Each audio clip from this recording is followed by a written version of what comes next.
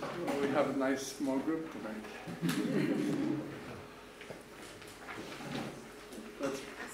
Let's start. Dear God, we're very happy to be here tonight with you, and we ask you please to make us feel your presence in what we read and in what we talk about, what we understand. Lord, everyone is busy and tired and has many things to think about and worry about, as you know very well. And we ask you please to help us set these things aside for about an hour so that we can read some of your word and come away with it with something that refreshes us and makes us stronger for the week ahead. We ask all of these things in Jesus' name. Amen.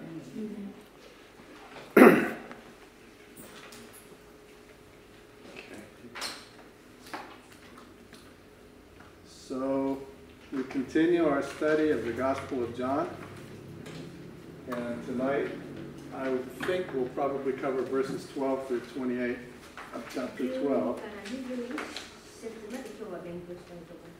I have substantially reduced my review. I say that every week, but tonight it's really true. I think I only have 5 or 6 slides of review this time. As always, I remind us that the document that we're studying, the Gospel of John, is one of the 4 separate histories that were given in the Bible of the life of Jesus. And it's amazing that none of these contradict each other, while at the same time each of them has a unique voice and some slightly different content and perspective. And tonight, for example, we'll be reading the story of Jesus' triumphal entry into Jerusalem, and it's something that all 4 of the Gospels remember, but each of them in a slightly different way. And so sometimes it's interesting to compare and contrast the way the different Gospel authors remember the same things from the life of Jesus. This is not the only book written by John. As I always remind us, there are others. We've studied the Revelation to John in this class. And it's interesting to think about. I haven't thought about it enough, maybe, that the events that John saw in the vision given to him in the Revelation to John, and the events that are now being recorded in the Gospel of John are very much overlapping. It probably would be useful if you had time to go back and sort of go back through the Revelation and see how John's 2 different perspectives bear on the events surrounding the death of Christ. And this Gospel, like all of the books in the New Testament, was written in a foreign language. It was written in the Greek language and translated into the languages that we read. And tonight, as we frequently do, there will be words that we wonder how to get out of Greek in exactly the right way. That's just the nature of reading something that was written in another language originally. And we do think that John's Gospel was written mostly to Christian believers, although in later years, non-believers would have certainly read it, and written mostly to Jewish Christians in the beginning, but later Gentile Christians more and more. In fact, tonight, one of the things that we will study in the text that we read in chapter 12 is we'll read that after the Jews had finally had their way with Jesus, finally some Greeks were starting to come to want to see him, and he saw that as the beginning of the end of his earthly ministry. A point we'll return to in a little while. This narrative history, this history of the life of Jesus, flows this way, and as I said, I've compressed this a lot. On this first slide, we look at most of the first 6 chapters. The Gospel of John begins with an introduction where we're reminded that the one who became flesh and walked among us as Jesus of Nazareth was with God in the beginning.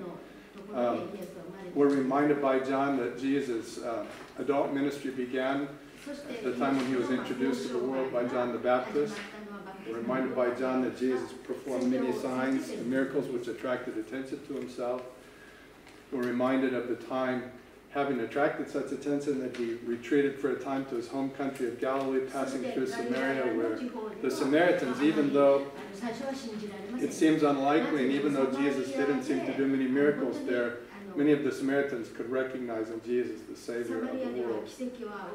And we read then after he returned to Galilee in chapter 6, of the signs and miracles he did there, the feeding of the 5,000, walking on water, and how Jesus warned the crowds that followed him that they were probably following him for the wrong reasons. They were expecting something in this life, when in fact Jesus comes to give eternal life, a point which will be underscored in tonight's reading as well.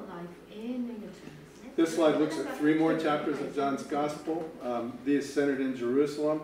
In chapter 5, though, at that point, Jesus was still living in Galilee. He had come down to Jerusalem for a festival where he healed a man on the Sabbath and began a pattern that we see throughout the Gospel of opposition by the Jewish leadership who are unhappy that Jesus heals on the Sabbath and unhappy that he speaks of God as his Father. Finally, despite the danger, Jesus relocates to Jerusalem in chapters 7 and 8 on the time of the Feast of Tabernacles, where he teaches openly. And amazingly, despite the fact that he is very much opposed by the leadership of the Jews, Jesus remains free to teach and to do miracles, which I think I've come to appreciate as one of the greatest miracles of all, one of the greatest signs of who Jesus was, that for 3.5 years he could do what he did unhindered, despite the opposition that was brewing against him. In this slide summarizes chapters 9 and 10, and in these chapters we have the story of the man born blind, where I think John is helping us by using this one great sign which Jesus performed to see a distinction between the man born blind on the one hand, who's like everyone born blind but was given both physical and spiritual sight by Jesus, and the Pharisees on the other hand, who seemingly should have been able to accept Jesus' testimony concerning himself, but weren't.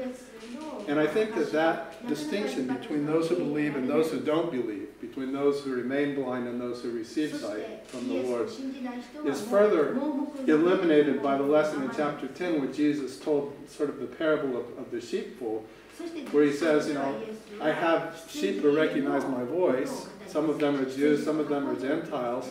But there's one flock and there's one shepherd. That's me. I'm the good shepherd who lay down my life for the sheep. And yet, there are people who don't recognize my voice.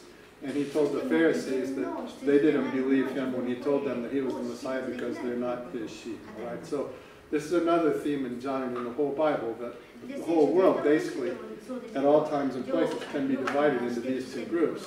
The people who hear Jesus' voice and follow it, and the people who don't. God's sheep and everyone else. In chapter 11, which I've now compressed to just a paragraph on this slide, we have the story of the death and the rising from the dead by Jesus of Lazarus. And there's a lot to be said about that story, and we've said a lot in this class. Tonight I'll just notice that when Jesus raised Lazarus from the dead, this was the 7th of his great signs prior to his entry into Jerusalem. And that we're told by John that many of the Jews who were there with Mary actually believed in Jesus when they saw what he had done, raising Lazarus from the dead. And that some of the people went and told the Pharisees what Jesus had done, and that really worried them because they reasoned, and correctly, that if Jesus kept doing things like this, that finally the whole world would run off after Jesus, and then maybe bad things would happen. Surely the Pharisees would lose their importance, but maybe the Romans would come and take away the political and religious freedom of Israel.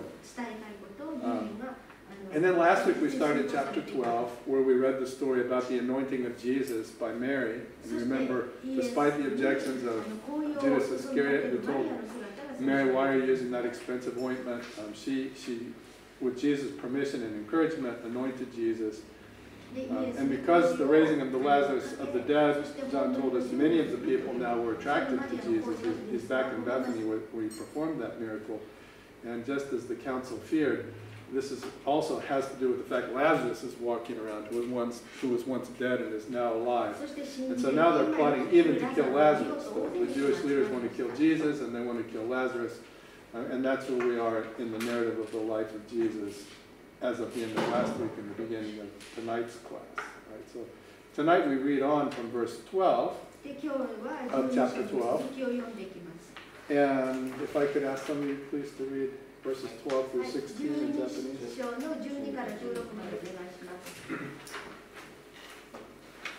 その時、聖日兵器が大勢の群衆がイエスがエルサレムに来られると聞いて、白の枝を手に取り迎えに出ていった。そして叫んだ。ホサナ、主の皆によって来たる者に祝福あれ。イスラエルの王に。イエスはロバの子を見つけてその上に乗られた。それはシオンの娘を恐れるな。見よ、あなたの王がロバの子に乗っておいでになる。と書いてある通りであった。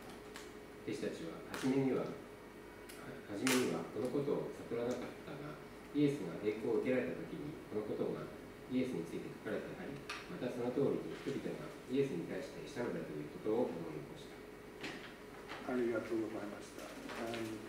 Somebody likes to read English? Pat, you want to read?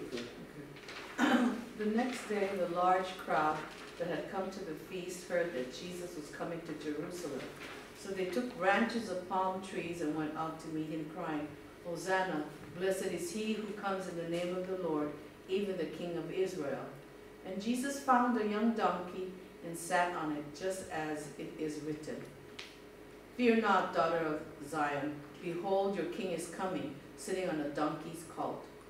His disciples did not understand these things at first, but when Jesus was glorified, then they remembered that these things had been written about him and had been done to him.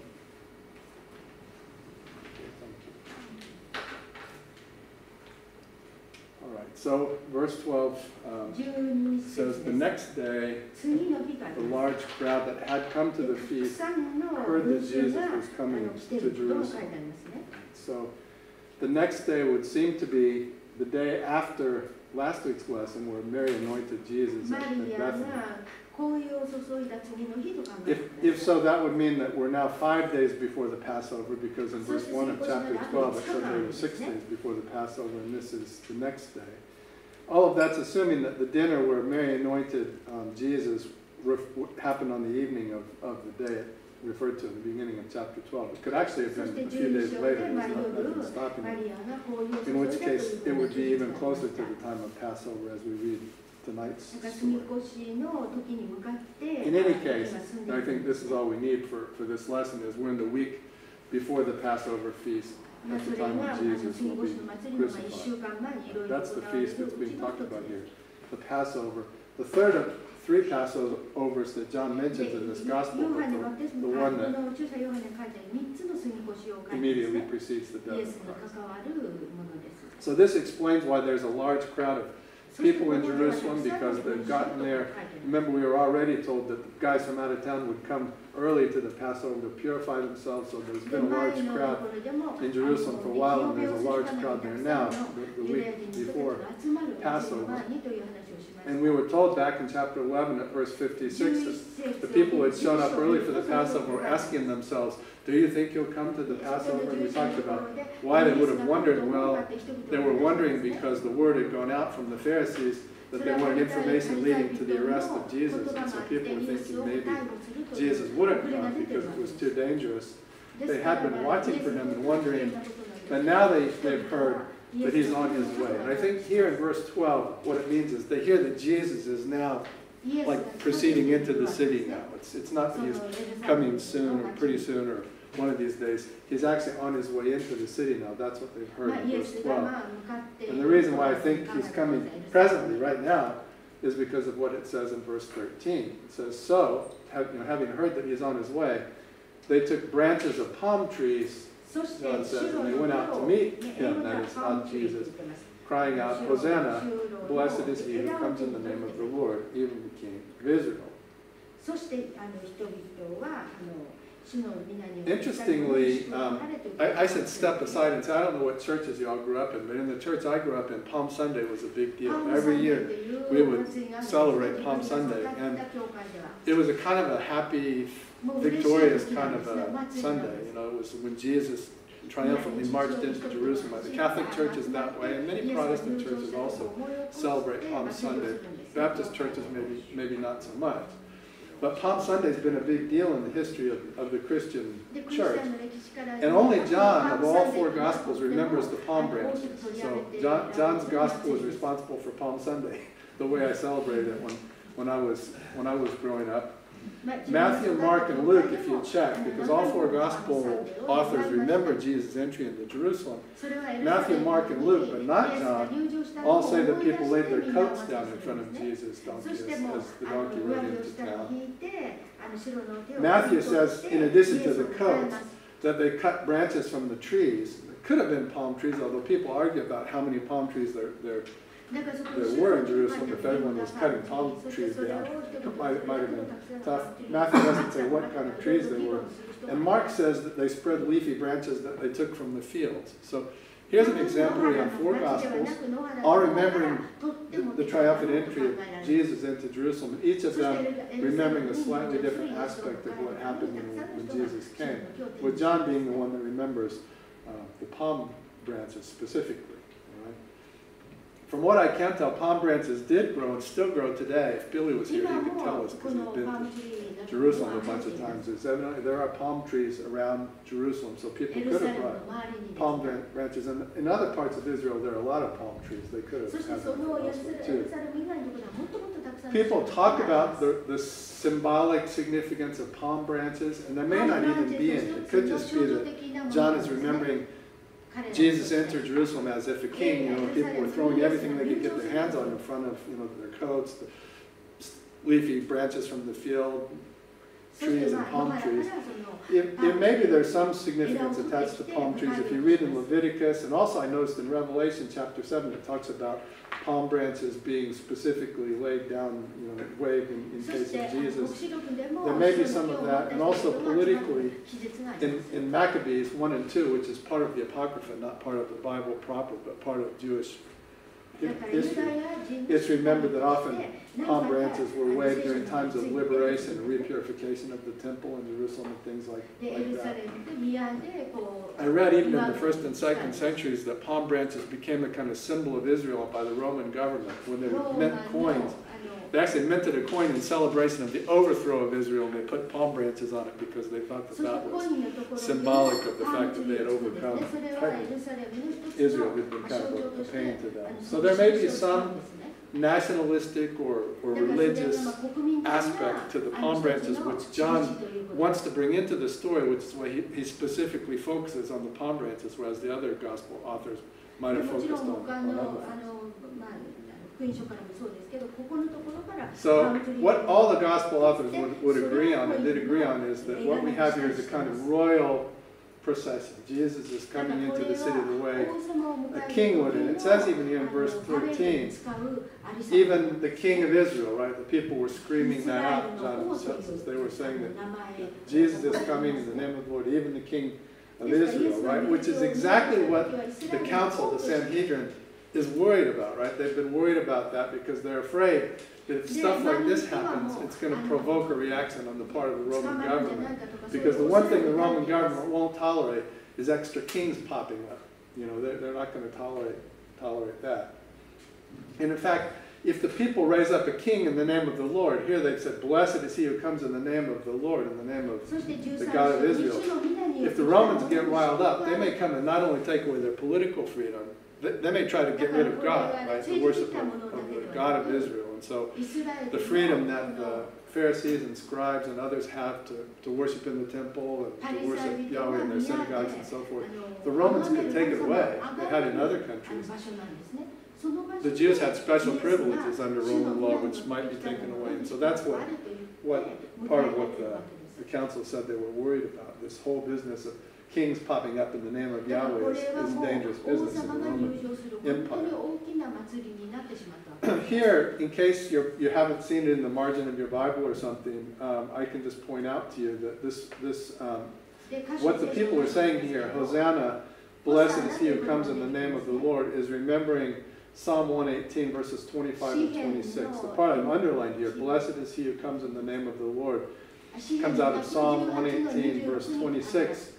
And so, when that psalm was written, that song was written, it's imagining David or a descendant of David, a Davidic king, is being described there. And of course, Christians have come, and rightly I think, to read most of the Davidic psalms backwards in light of Christ, right? So now that we understand who Christ was when he came, we understand the eternal King of David who would sit on David's throne that the Psalms were looking forward to.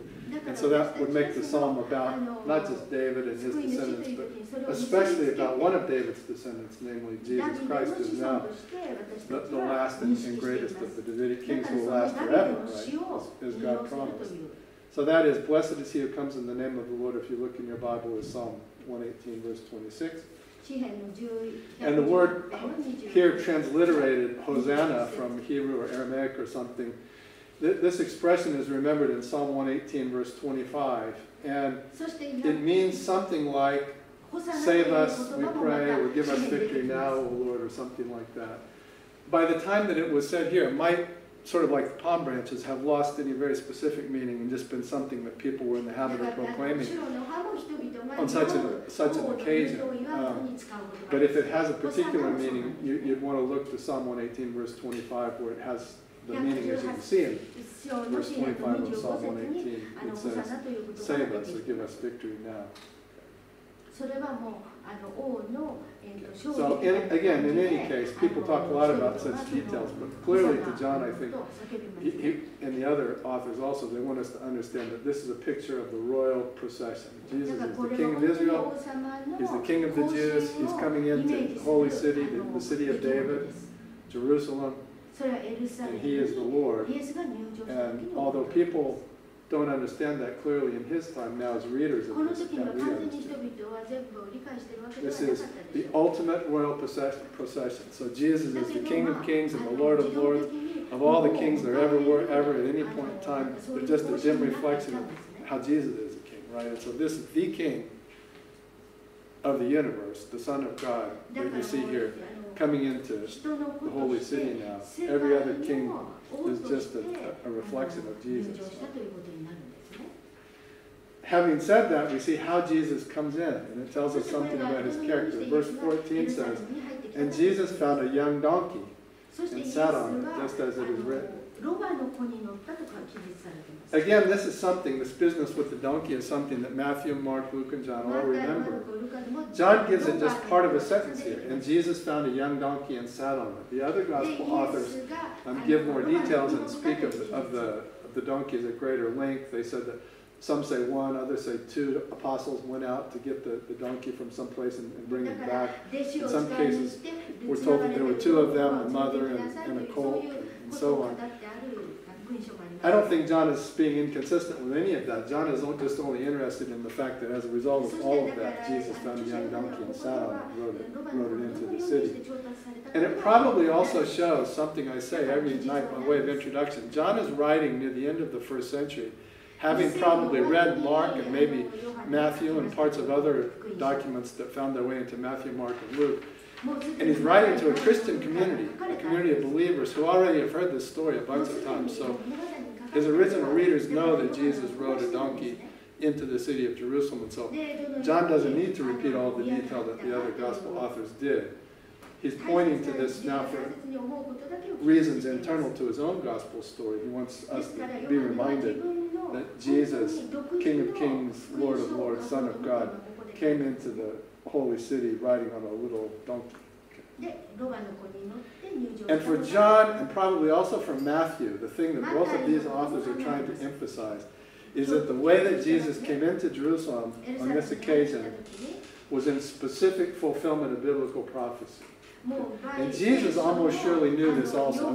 I dare say Jesus did it on purpose. I mean, Jesus sat on the donkey and came into Jerusalem because he understood that it was specific fulfillment of biblical prophecy. In particular, it's the fulfillment of this prophecy. Verse 15 is quoted by John and also by Matthew. Actually, they're paraphrasing. This isn't exactly what you'll read if you look it up. But they're paraphrasing the prophet Zechariah, saying, "Fear not, daughter of Zion, behold, your king is coming sitting on a donkey's colt." This is from the prophet Zechariah. And rather than to save you the trouble, I've gone ahead and I've reproduced it here for you. This is Zechariah chapter 9, verses 9 and 10. And when John or a New Testament author grabs a piece of the Old Testament, usually they're not just grabbing the piece that they grab, right? He's quoted a fragment of Zechariah, but he's bringing Zechariah, all of it or most of it, with him, right? And also Zechariah, when he wrote verse 10, was quoting partly from Psalm 72, verse 8, which is a prayer of King David. So that's being pulled with it also. The whole piece of this scriptural anticipation of what's happening now is being remembered by John and being pulled up into his account, right? So he wants us to remember Jesus was sitting on a little donkey because he wants us to remember that that's in fulfillment of the prophecy of Zechariah and the prayer of David. Okay, and so here's what Zechariah said in chapter 9, verses 9, in more fullness than what John excerpts. Right? Zechariah says, "Rejoice greatly, O daughter of Zion. Shout aloud, O daughter of Jerusalem. Behold, your king is coming to you. Righteous and having salvation is he, humble and mounted on a donkey, on a colt, the foal of a donkey. I will cut off the chariot from Ephraim and the war horse from Jerusalem, and the battle bow shall be cut off, and he shall speak peace to the nations. His rule shall be from sea to sea and from the river to the ends of the earth." And that last bit, which I put in bold on the slide, is directly quoted from Psalm 72, verse 8, which is a prayer of David. The psalm having been written considerably before the prophecy was given. So you see what's in John's mind and what John is trying to communicate by remembering, emphasizing in brief the fact that Jesus rode into town on a donkey, right? He's trying to evoke the entire prophecy and the entire psalm, which the prophecy remembers. And it all adds up to this, as far as I can tell, that Jesus is a humble king and a peaceful king. In fact, not at all the kind of king that the Pharisees were afraid of or that Rome might have resisted, right? Jesus is a whole different kind of king than what anybody was expecting. He was a humble king and a peaceful king, and he comes to rule the world in complete accordance with the will of God as has been foretold for centuries, right? In other words, this is what God was always doing. Now it's happening, and by the way, you Pharisees and teachers of the law, you should recognize this, right? He's riding in on the wings of prophecy and prayers of David, and it shouldn't be surprising that he's a peaceful king and a humble king. And that's how he's going to rule. That's what John wants us and the believers he's writing to cotton on to, right?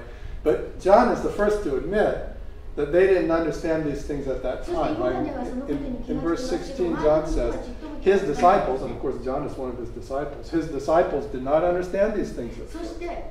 But when Jesus was glorified, then they remember that these things had been written about him and had been done to him. And I think John is remembering not just the stuff that John relates, but all the things that the Synoptic Gospels also related about the procession into Jerusalem and the things that had been done by and to Jesus.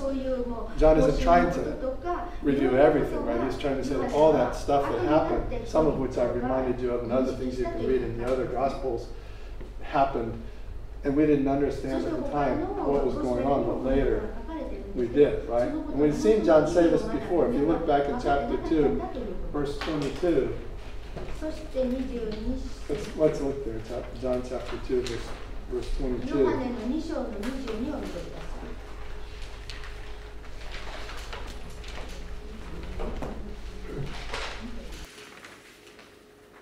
John chapter 2, verse 22.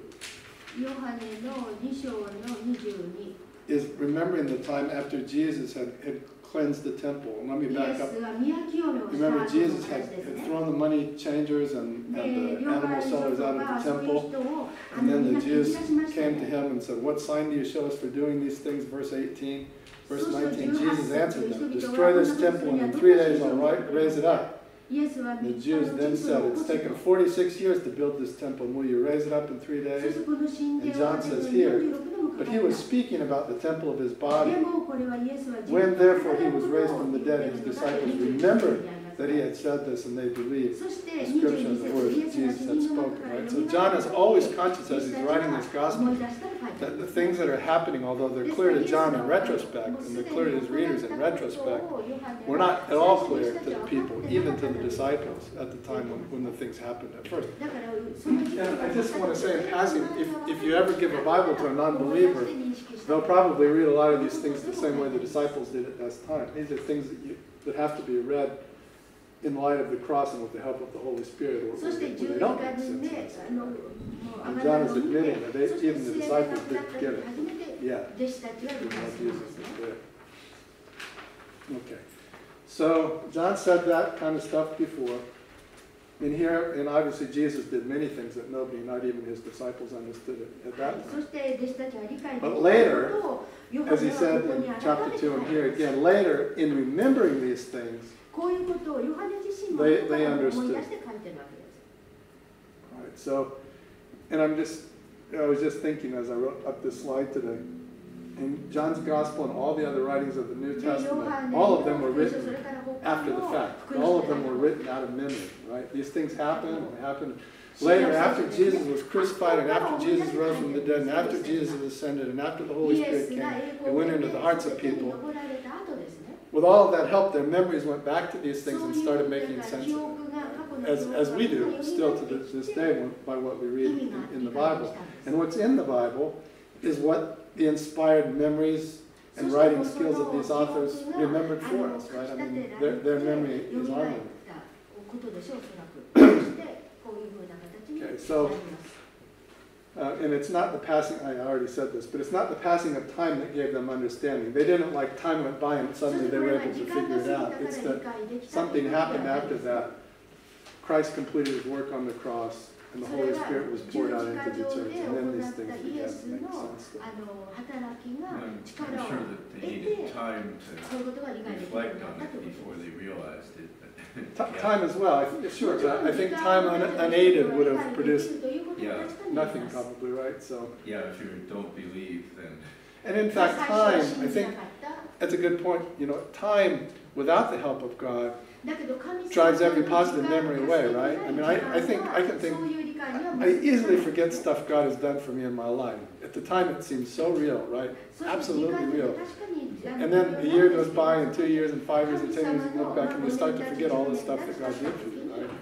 And it's only with His help that you can even remember anything that God did good for you, in the past. Okay, so that's point is with me. だから All そ right. れがここのポイントです。 So now let's read on verses はい、じゃあ17節から19 17, まで 18, 19. またイエスがラザロを墓から呼び出して死人の中からよみがえらせたとき、イエスと一緒にいた群衆がその証しをした。群衆がイエスを迎えに出たのは、イエスがこのような印を行われたことを聞いていたからである。そこでパリサイ人たちは互いに言った。何をしても無駄だった。世を挙げて彼の後を追って言ったではないか。はい、ありがとうございます。 Wayne, you want to read? Oh, it's okay. Steve can read. I'm just trying to give Steve a break because he's like always reading, but you can read, Steve. we don't seem to have any little. Well, we keep forgetting to bring those out, it seems. Or are we completely out of it? No, we didn't see it. It wasn't there yet. So we thought you had it. So I guess. Oh, Verses 17, 18, 19. Yeah, We I'll look for remember another to class. find some, yeah. Yeah, so The crowd that had been with him when he called Lazarus out of the tomb and raised him from the dead continued to bear witness. The reason why the crowd went to meet him was that they heard he had done this sign. So the Pharisees said to one another, "You see that you are gaining nothing. Look, the world has gone after him."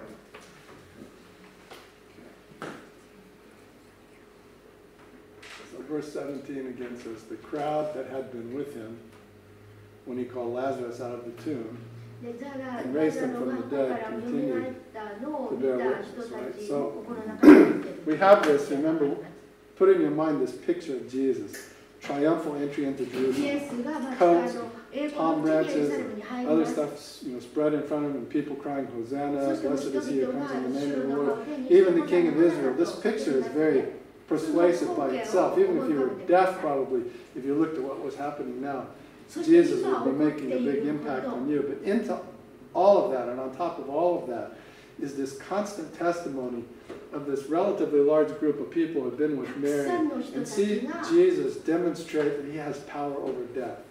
This is a very, very strong sign, right? And very close to the heart of what you need to believe about Jesus to be saved, right? Jesus has power over death. イ He's エスが demonstrated 力 it があるお in 方 the だ sight そう of いう Jews who 奇 have 跡を come to 行うこ believe と him. のできるお That 方 plus な all ん of だ the visual そ things れ that と are も happening 相ま now って働い is て a るん very ですね very impressive sight.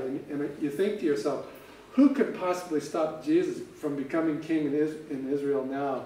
イスラエル If の that's 王様 what に he なる wanted のを to do, 誰が止めることができる It んです seems か like he would be 神が止める unstoppable at this point, since he has that kind of power and this kind of もう attention. 力があるのを And まあ fame 人 plus 々 all に the 見せ testimony つ of け Scripture そ and して the 人 whole 々がそれ thing. を見ましたそしてこのように We're even told in verse 18 the reason why the crowd went to meet him was that they had heard that he had done this sign, right? そしてこの this sign っていうね So as I've pointed out before, in John's Gospel, more than in the others, well, actually, the raising of Lazarus is only spoken of in John's Gospel. So in John's Gospel, it's the raising of Lazarus more than other signs, もう他のものよりも John really focuses on ヨハ as ネはこの having been the one that really started 力を入れ turning て書いてるんです people ね in Jesus' direction. I think for Mark and Matthew, it was the cleansing of the temple.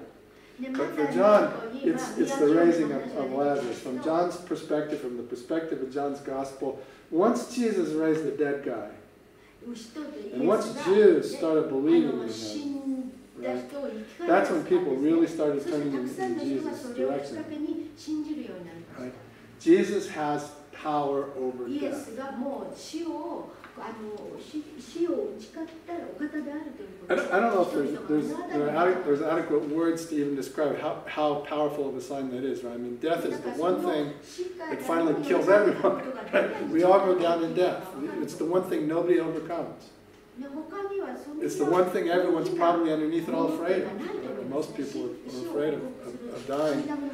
Death is the one thing about life that's constant, and it's not good if until you come to know Christ in the way these people are only beginning to. But Jesus can call somebody back from there. He's called a guy 4 days dead out of the tomb, and they've unwrapped him, and he's alive, and he's walking around, and he's had dinner with him, and he's still there, and people are giving testimony. We saw this guy bring someone back from the dead, right? This sign is the one that's really making a difference here near the end of Jesus' ministry. And the Pharisees, in verse 19, say to one another, you see that you're gaining nothing. Look, the whole world has gone after him. The world has gone after him here. Yes, the world has gone after him is a figure of speech, right? It's like tout le monde or something like that. It's not, of course, the whole world hasn't gone after him yet, right? That's not the point. The point is, a lot of people are going after him. Eventually, everyone's going to go after him. It's that kind of a figure of speech, but it's pointing in the direction of the ultimate truth, right? Helping us to understand, that having openly demonstrated power over death, if Jesus continues to live and continues to be Jesus, more and more and more and more people will go after him. There won't be any way that it will stop. Right? So from the Pharisees' perspective, this is a very bad state of affairs. And it can only get worse. And they say to themselves, you see, you're gaining nothing. Things aren't getting any better. They're getting worse from their perspective. Right? This is completely out of hand, they might say, in modern parlance. Right? So there's really only one thing that they can do. It's what Caiaphas has already said in what we read before, is the really only way to change this pattern is to kill Jesus. Or at least put him someplace where nobody can ever see him again or hear from him again. Right? They have to make Jesus go away, because otherwise everyone's just going to go after him. That's the problem that the council has. Okay, let's continue reading.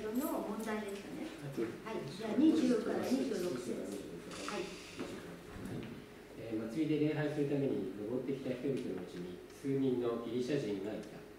彼らはガリラヤのベツサイダデであるピリポのところに来て、君をイエスにお目にかかりたいのですが、と言って頼んだ。ピリポはアンデレのところに行ってそのことを話し、アンデレとピリポはイエスのもとに行って伝えた。するとイエスは答えて言われた。人の子が栄光を受ける時が来た。よくよくあなた方に言っておく。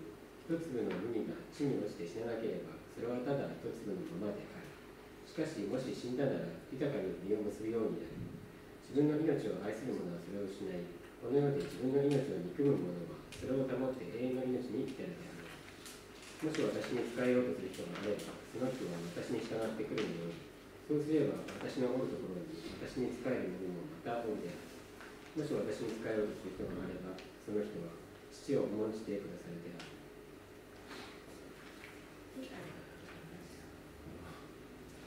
You have an English text?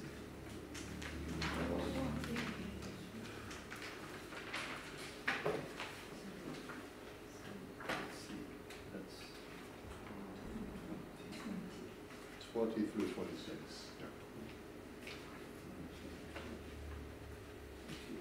Chapter 12. Yeah.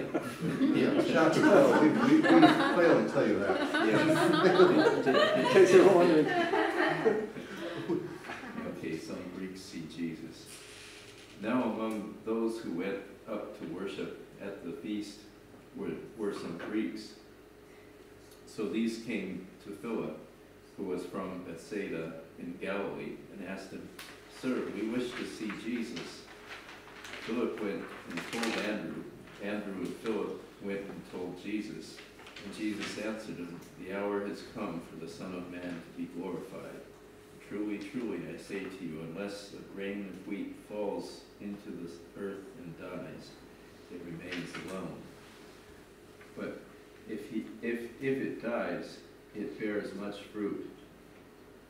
Whoever loves his life loses it, and whoever hates his life in this world will keep it for eternal life. If anyone serves me, he must follow me, and where I am, there will my servants also be. If anyone serves me, the Father will honor him." That's it, right? Okay, so verse Yeah. 20 says, "Now 20節 among those who went up to worship at the feast で were some 祭りで礼 Greeks." 拝するために登ってきた人々、数人のギリシャ人がいたと書いてあります。 There's actually considerable discussion among Bible commentators about how we should understand who's で、 being これをどう理 described 解 here す by the るか、 word 宗教人 Greeks. たち Let me が随分議 make a 論し few てるんで points すね in。that connection. In the New Testament, almost always the word Greek winds up being used as a synonym for Gentile. ギリシャ人というのは違法人の意味です。つまりキリスト者じゃないという意味なんですね。These may have been God-fearing Gentiles. You hear them spoken of quite a bit in the New Testament. Gentiles who nevertheless were attracted to the God of Israel, who attended で、イスラエルの synagogues, who read 神 the とは Bible, 全 the 然もう Ethiopian 関係の eunuch ない人 Cornelius, が and a ジ lot ェ of ンタイル、違法 famous 人である characters ギ in リ the シャ Bible 人 were Gentiles who were attracted to the God of Israel, who were loyal to the God of Israel. And the reason why some people think these Greeks might have been all or mostly God-fearing Greeks is if you understand the grammar here to mean that they were actually themselves went up to Jerusalem for the purpose of worshiping at the feast of Passover. If that's the case, then they must have been God-fearing Gentiles, otherwise they wouldn't have gone up to celebrate the Passover. It's not entirely clear that you have to read the sentence that way. You could say that they were among those who were motivated to go there at this time in order to worship, and if they were, they would have been God-fearing Gentiles, most likely. Some people will push it and say they may have even been proselytes, meaning non-Jews who had converted to Judaism, who are now Jews by conversion. That's also a possibility. And there are even some who would say that they might have just been Jews who happened to live outside of Palestine, which I'm going to resist a little bit because it seems to be not what John is up to here. I think that the thought that John is working with here is that these are some of the other sheep not of this fold to which Jesus refers in chapter 10, verse 16. Remember, Jesus has been talking to Jews. His gospel comes first to the Jews. And he says in the parable of the sheepfold to the Pharisees, by the way, I have other sheep not of this fold, and finally there's going to be one fold and one shepherd, and almost everybody understands that to mean one day there's going to be a universal church, believers in Jesus Christ, some will be Jewish, some will be Gentile, but nobody will care because it will all be one flock and one shepherd. And I think here what we have is evidence of some of these other sheep, the non-Jewish sheep, showing up to try to talk to Jesus. That's the flow of it. Verse 21 says, so these came to Philip, who was from Bethsaida in Galilee, and asked him, Sir, we wish to see Jesus. And I think the non-Jewishness of these guys is emphasized here by the fact that when they sought to approach Jesus, they approached the only two of his disciples who had Greek names. And these guys also lived in Bethsaida, which is on the northeastern tip of the Sea of Galilee, sort of on the edge of the Jewish lands, and on the edge of what do they used to call the Decapolis or whatever. It was on the edge of Greek territories, or non-Jewish territories. And so it seems to me that the picture we're getting here is that some Gentiles, okay, from far away, not part of this flock, but part of the other flock Jesus has in his mind, has started now showing up too. And when they do, they don't get straight to Jesus, but they go to those people who surround Jesus, who are the most guiding friendly, as it were, the easiest for Gentiles to talk to. Verse 22 says, Philip went and told Andrew, and Philip went and told Jesus. So it's interesting, the Greeks didn't approach Jesus directly, they approached these two guys. And I'm not the first person to notice, they're the only disciples who had Greek names who probably were from lands that were sort of familiar with Gentiles. But Philip and Andrew didn't take them to see Jesus, which is kind of interesting. Previously, when you've seen somebody ask about Jesus, Philip or Andrew would have said, come and see, we'll take you to the Lord. But they don't do that, or at least John doesn't remember them having done that. And I think that we're probably being reminded here that evangelization of Gentiles was not part of Jesus' ministry. It's very, very rare in all four Gospels where Jesus finds himself talking to Gentiles, and it's always an exception. Right? It's always being used as an illustration of the failure of Israel. Right? Jesus will say, if such a faith were in Israel, right, as this centurion, or why should I give the scraps to the dogs? Right? Or, the Gospels really emphasize the fact that when Jesus came to this earth, he came to the Jews. His ministry, as his living ministry, was to the Jews, not to the Gentiles really much at all. And so it may not be so surprising that you see this here. Verse 23 says that Jesus answered them, the hour has come for the Son of Man to be glorified, right? So having been told that some Greek Gentile type people now even want to see Jesus, triggers a response on behalf of Jesus, his telling his disciples, it's time for me to die now, right? This marks the beginning of the end of Jesus' earthly ministry. His ministry has done about as much as it can do or will do among the Jews. The Greeks are starting to show up now, and it's the time for Jesus to go to the cross. It's nearly time for him, as he said, to lay down my life. He knows the time is coming very soon. And one of the marks of the time of his laying down of his life is that the Gentiles are starting to show up. And so verse 24 says, Jesus says, truly, truly, I say to you, unless a grain of wheat falls into the earth and dies, it remains alone. But if it dies, it bears much fruit.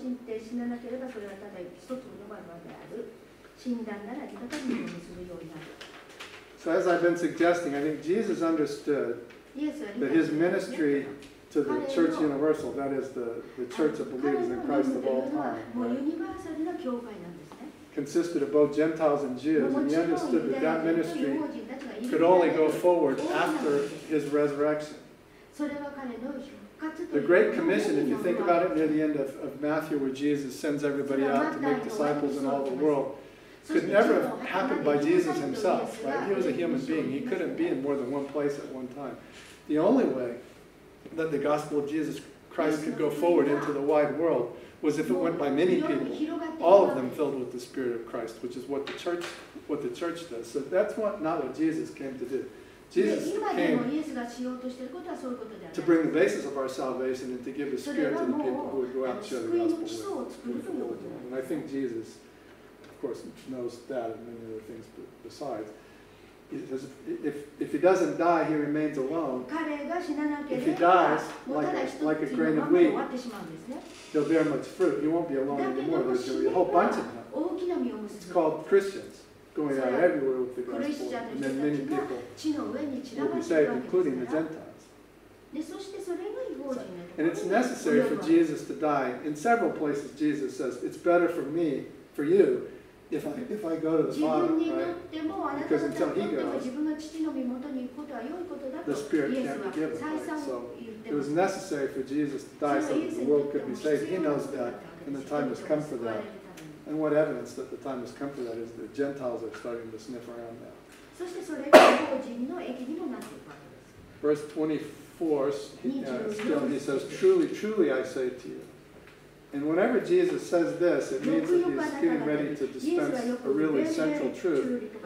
And I think that the way I read verse 24 is that the necessity of Jesus dying is one of the greatest, most central, most important truths in だから the 本当に universe. 大切な Jesus ト just ゥルースが had この to 中に die あるということなんですね。 in イエスの order 教え、真実が。 that he could raise from the dead, で死にから蘇るということをここで言っています。 bringing our salvation and pouring out his Spirit so that the gospel could be shared in the world and other people could be saved as well.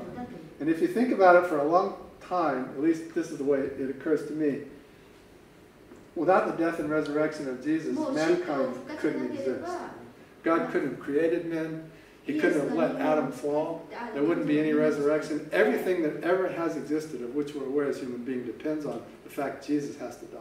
Because Jesus is the way that God and man will be reconciled and saved eternally. That's the stone on which everything else is built, and that's said often enough in the Bible too. Right? He's the cornerstone. Unless Jesus dies, nothing else works. And Jesus knows that, and talk about pressure, right? Jesus, everything depends on him. Everything that's ever happened or ever will happen depends on Jesus dying. And that thought must be in Jesus' mind as he says what John remembers then in verse 25, because he's clearly thinking about dying now, right? He says, whoever loves his life loses it, and whoever hates his life in this world will keep it for eternal life.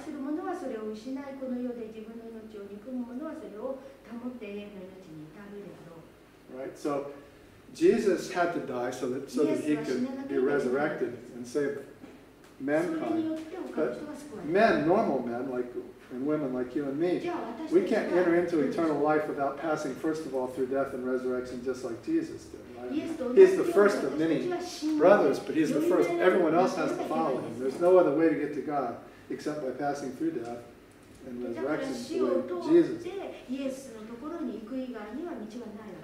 So that means we, believers in Christ, we have to be ready to sacrifice this life and the life to come. Just like Jesus was ready and willing to sacrifice this life for the life to come, not only for himself, but for everyone. And that's what he says in verse 26. If anyone serves me, he must follow me. And where I am, there will my servant be also. If anyone serves me, the Father will honor him. Right, so this is just another way of saying that we have to be willing to lose our life if we want to keep our life eternally. We have to follow Jesus and serve him in our life, in death, and then on into eternal life. All these thoughts seem to be present in the mind of the Lord here. And then just two more verses I want to cover tonight before we finish, so that we end on the right note. I added these two verses before I came because verse 26 is not the right place to end, but verse 28 would be better, I think. So let's read these two, please. 今私は心が騒いでいる。私は何と言おうか。父よ、この時から私をお救いください。しかし私はこのためにこの時に至ったのです。父よ、皆が崇められますように。すると天から声があった。私はすでに栄光を表した。そしてさらにそれを表すである。Steve, you want to finish off? Now is my soul troubled. And what shall I say? Father, save me from this hour? But for this purpose I have come to this hour. Father, glorify your name. Then a voice came from heaven. I have glorified it, and I will glorify it again.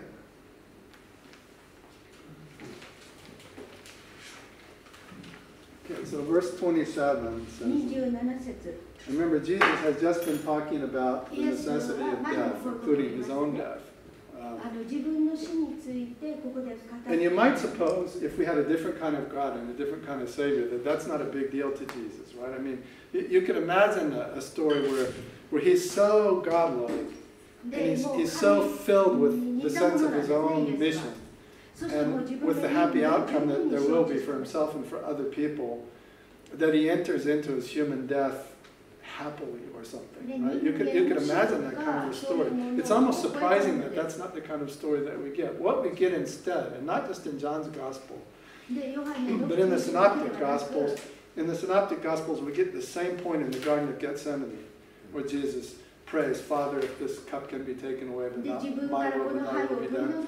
That same idea is being dealt with by John here in a different connection, but Jesus is saying the same thing in both places, and probably he said it in many other places.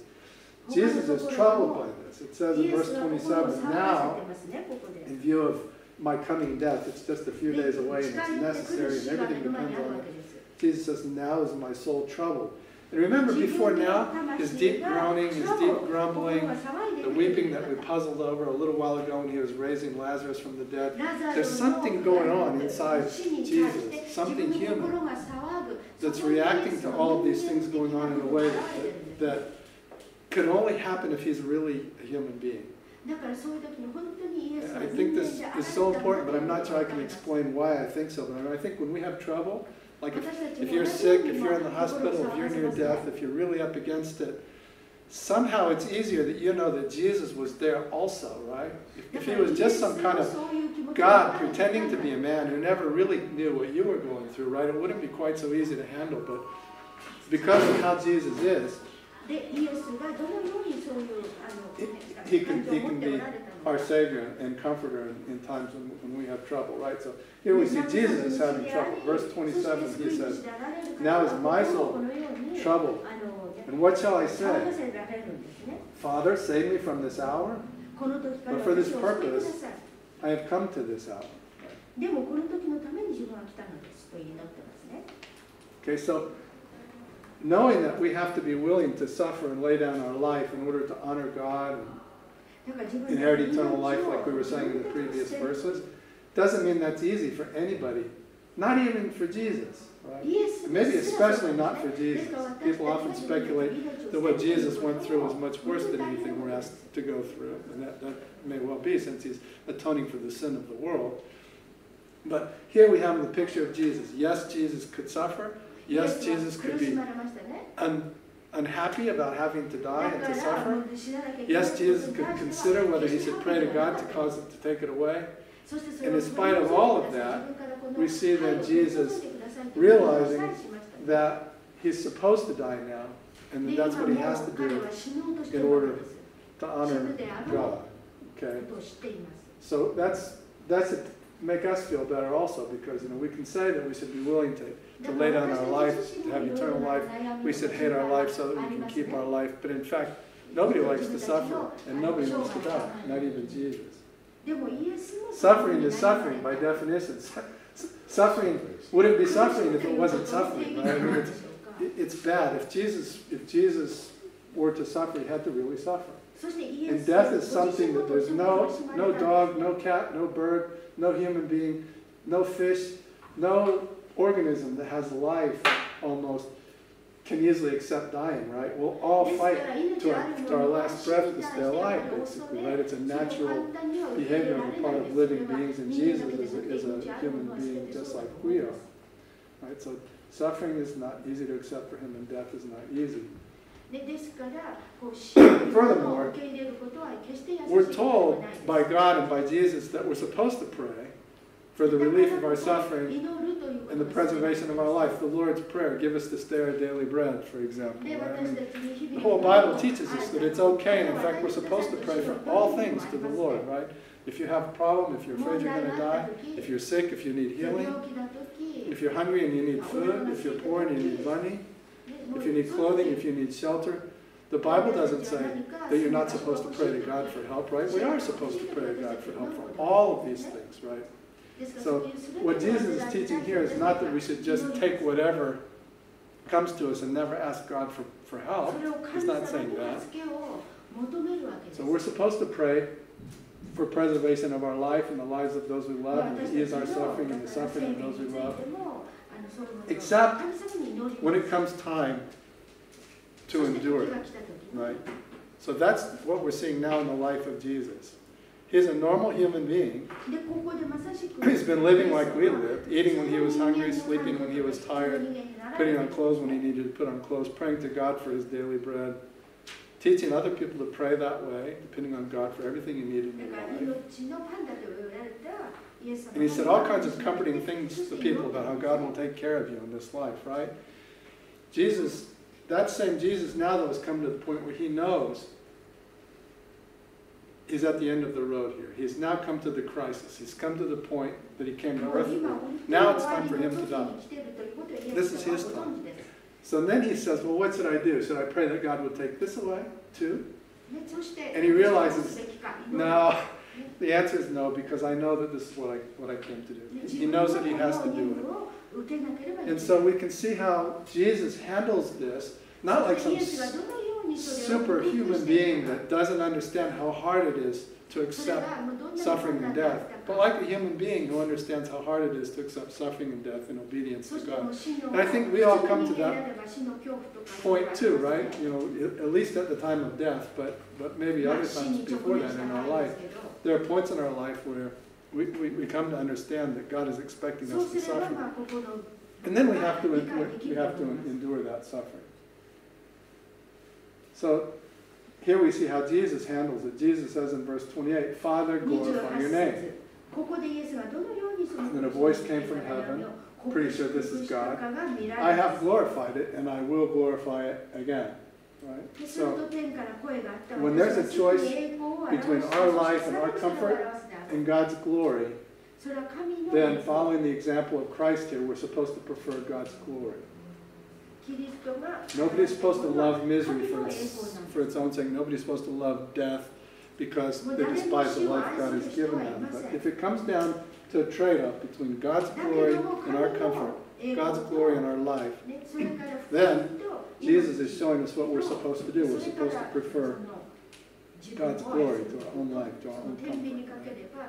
And I think that that's the mark. You know, Jesus in chapter 10 is talking about his sheep, and my sheep know my name. The mark of Jesus' sheep is that they're going to follow him, even into suffering, even through death, and on into eternal life. Jesus got out ahead of us and he showed us. There comes a time when you may have to suffer and you may have to die for God's glory. He did. Here's how he handled it. We may too. We have to follow him in that also. So anyway, and so we don't have to be miserable all the time. We don't have to not appreciate or enjoy our life.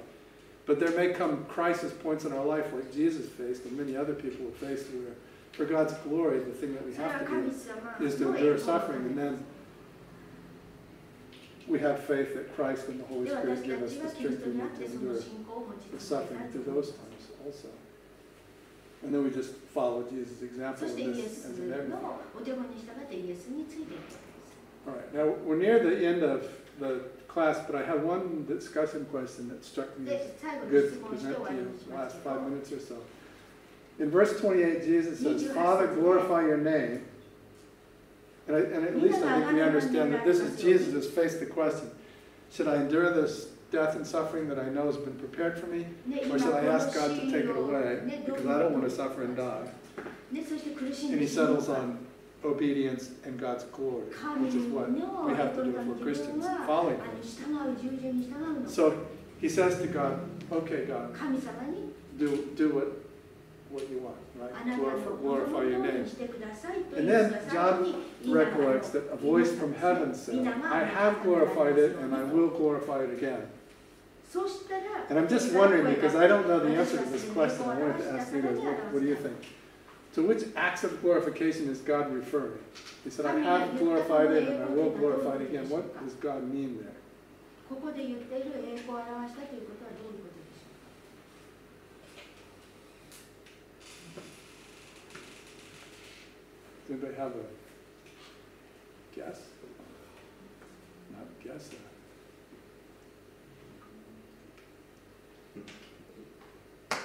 Greg, it's not so much a guess. I mean, don't misunderstand me. I'm not. A deep spiritual insight? There's not deep spiritual insight. It's called reading ahead. And the next few verses, the Lord does explain. で、その後 How に does he explain? 説明がつながっていると思いますけどね。Well, after we read just after verse 28, verse 29 reads that John remembers the crowd stood there and heard it said that it had thundered, like hearing like 群衆はそれ thunder. を聞いて、 Others said an angel has spoken to him. そうすると、御使いが彼に話しかけたのだと言った人もいるわけです。 But Jesus answered, で、それに対してイエスは答えました。 The voice has come for your sake, あ not なたのた mine. めに声が聞こえたんだ。あなた Now のために is the judgment of this world.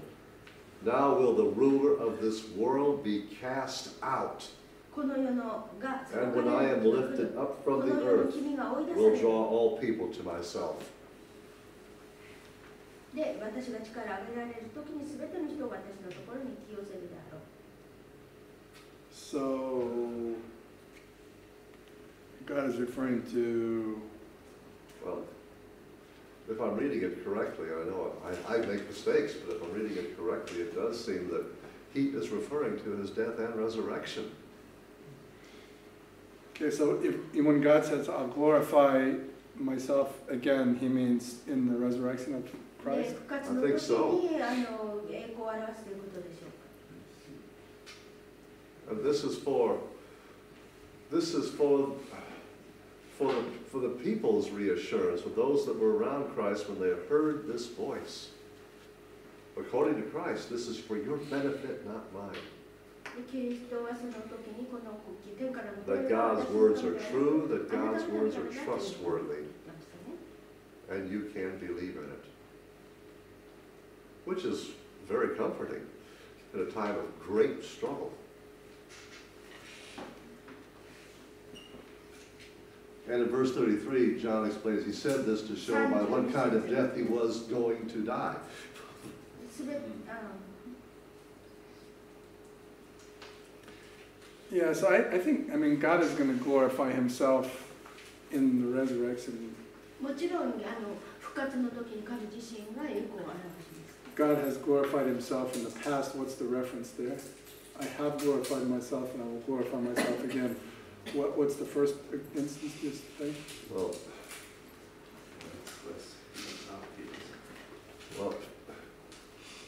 it might not be obvious to everyone, and it might not be obvious to all of us either, because there's a lot that's being said that I have glorified. It would be, with the English past tense, what he has done in the past, what we know of that he has done from the Scriptures, being the Old Testament Scriptures, and the life of Christ, there has been a lot that has been done, and there is a lot to be done, and I will glorify it.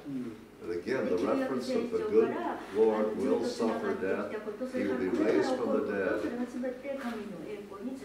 and we are assured of being resurrected with him. Yeah, certainly the second one is the resurrection. Yeah. Maybe the miracles, but I don't know. But this again was what Greg said earlier in the lesson. It's so true. We have the Scriptures help so much in seeing what had happened so that we can understand it.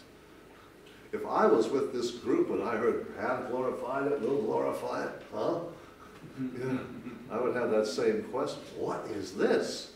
Could it be just Jesus came to the earth? I think it's part of it, dear. Definitely part of it. Maybe. So, may I say one thing? Yeah. It says that what is that glorify of God? Glorify God is that show God's power. From the beginning, Jesus did something for the miracles, he always thanked to God. And that is the glorify, worship is God's power and glorify. So all the through, from the beginning of Jesus was born, he showed that be with him and show his power through Christ. That whole thing, not just, I think that this is not one thing, but the whole thing. God already that show his power through him. Yeah. I read somewhere that the verb here translated glorified is translated in the Lord's prayers. Hallowed be thy name. 英語は何かということですけど、Right. 一つで皆が崇められますように。 Maybe we're all saying the same thing. I mean, God, it's almost like Jesus is saying, イエスが should I do what I humanly want for myself, or should I 自分自身を求めて自分のしたいことをす should る I の obey か、 God and glorify そ God? れと And も神の Jesus 栄光の says, ために Father, glorify. そして神の What does he 栄 say? 光を Father, glorify your name, right? Thy will 皆 be が崇め done. られますようにということですね。 And it's almost like God is saying, I always do. ね、ですから神様は Right? I've been doing that all along, and ain't nobody gonna stop me. So, あ、はい。すみません、要するに神の栄光を表すというのはどういうことかっていうと、私が思ったのが、要するに神から示された律法に沿って死ぬっていうことが、through that God's law and 死ぬってイエスが死ぬっていうことが皆が崇められるっていうことだと思ったんですけど。So the die by the law is the glorified. それがだから神の栄光を表すことだと私は思ったんですけど、どうでしょう。 that's a very good answer. I mean, いい答えだと I 思い mean, ま part of す。 the reason why Jesus has to die is to fulfill the just でも requirement も of ち the ろ law, んイエ right? スが亡くなったのはその立法を成就するためですよね。 He's glorified himself in でも that ちろ way ん also. 自分の栄光のためではなく、要するに立法を成就することが神に従うっていうことだと Yes, 思う。 glorified. And he'll glorify himself. Like we studied Revelations in this class. He'll glorify 黙 himself 示 when 録を見てもそうで Christ す comes ね。 again and the whole thing is consummated, right? So from the beginning of 最初 history の時 until か the end ら of history, 歴史が God 全部 is そういう glorifying 一 his つ name. And I 成 think 就するために、 God's people, especially Jesus, are participating in でイエス God's ももちろん glory. その役を果たしてるんで But す。 even we can participate a little bit if we follow Jesus. でも And 私たちがイエスに従っていったときに私たちもその役目を果たしてるんです so ね。その God will 神 surely の be 大いなる glorified. Jesus will surely be glorified. But even we will be glorified if we stay with them, right? If we follow them. すみません、それと要するにOne more thing. 要するに死に方っていうことで、要するに自分の勝手に解釈した自分のなんか考えた死に方をしたとしたら、それは神に従ったことにならないので、 If that we just die for ourselves, 逆にそれは皆を it's 崇め not glorified. 皆を崇められないっていうことになると思うんですよ。 So we need to だから要する follow に死に方、 God's will. どんな死に方をするかっていうことだ So と it's 思 very うんです。 important how to die. Yeah, those are really good. Those are very good points. Greg, forgive me on this. I am reminded of a song that we sang. Are you going to sing it? No. Okay. Thank God for it. I'm not. 歌の中 But で part of those words, in my life, Lord, be glorified. In my song, Lord, be glorified. In your church, Lord, be glorified. And it's really useful to read the hymnal sometimes because it references that the writer of the music was reading Philippians chapter 1, verse 20. And so I looked this up, and I'm going to take just kind of a few words out, but won't change the meaning. The Apostle Paul writes, パウロが書いてるんですけど、使徒パウロが It is my eager expectation 自 and 分が hope 心から願っているのは that I will not be at all ashamed, but that with full courage, now as always, Christ will be honored in my body, キリストが whether 自 by 分の life 体を通して or by 崇めら death. れることを願っているんだというふうにパウロが言ってますね。 Just what we've been saying. Okay. Let's pray. お願いします。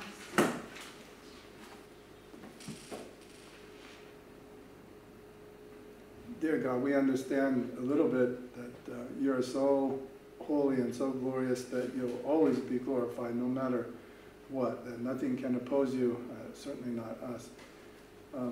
Lord, we thank you that you have sent your Son Jesus to do the things that needed to be done to reconcile us with you, to pay the price for our sins so that we can have a relationship with you and so that you can cause your Spirit to live in us, and that you give us then the opportunity and even the ability, through the help of your Spirit, to obey you even in times when we need to suffer and even in times when we may need to die, as in the end we all will do. Lord, we ask, please, similar to what Steve was reading in the passage from the Apostle Paul in Philippians, that everything we do would honor you, whether in life or in death, and that you would please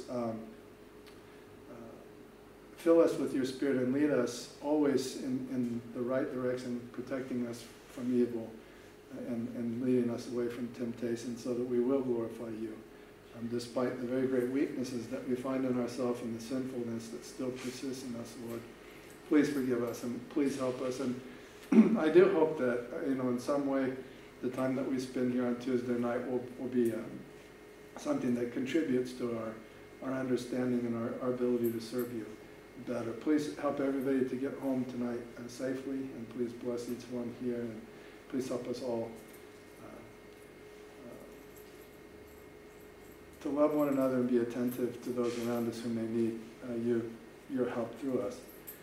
In Jesus' name we pray. Amen.